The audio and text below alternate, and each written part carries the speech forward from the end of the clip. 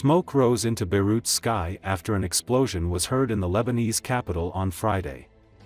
That happened after Israel carried out a series of massive airstrikes overnight in Beirut's southern suburbs and another that cut off the main border crossing between Lebanon and Syria. The blasts in the Beirut suburbs sent huge plumes of smoke and flames into the night sky and shook buildings kilometers away. The Israeli military did not immediately comment on what the intended target was, and there was no information immediately available on casualties. Lebanon's state-run national news agency reported there were more than 10 consecutive airstrikes in the area. The new wave of strikes came after Israel warned people to evacuate communities in southern Lebanon that are outside a United Nations-declared buffer zone, as the year-long conflict between Israel and the Lebanese militant group Hezbollah escalates. Israel launched a ground incursion into Lebanon on Tuesday, and its forces have been clashing with Hezbollah militants in a narrow strip along the border.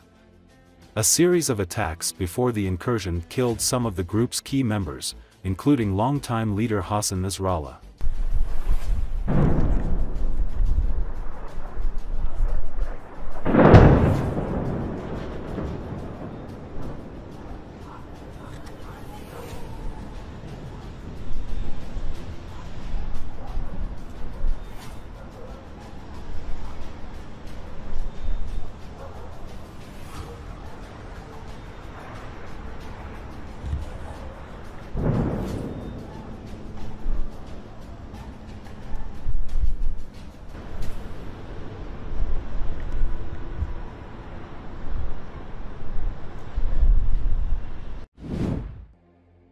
A few people southern Israel on Thursday were seen near the fragments of an Iranian missile that was intercepted by Israel near Arad.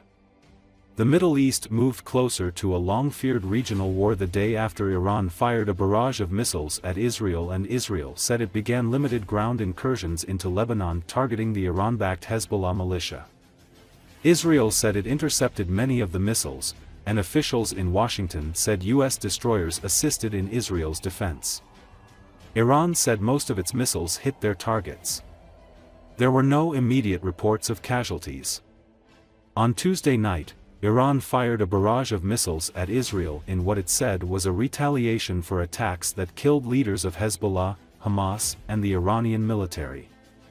It referenced Hezbollah leader Hassan Nasrallah and Revolutionary Guard General Abbas Nilforeshan, both killed in an Israeli airstrike last week in Beirut. It also mentioned Ismail Haniyeh, a top leader in Hamas who was assassinated in Tehran in a suspected Israeli attack in July.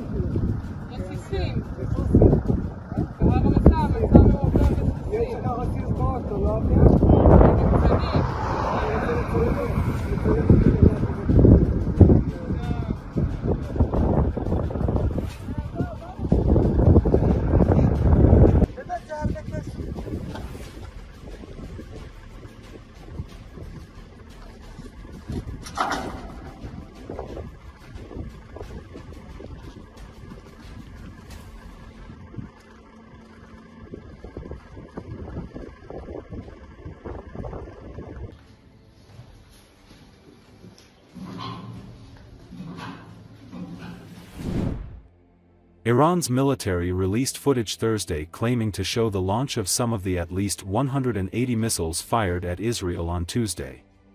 Tuesday's attack was the latest in a series of rapidly escalating attacks between Israel and Iran and its Arab allies that threaten to push the Middle East closer to a region-wide war.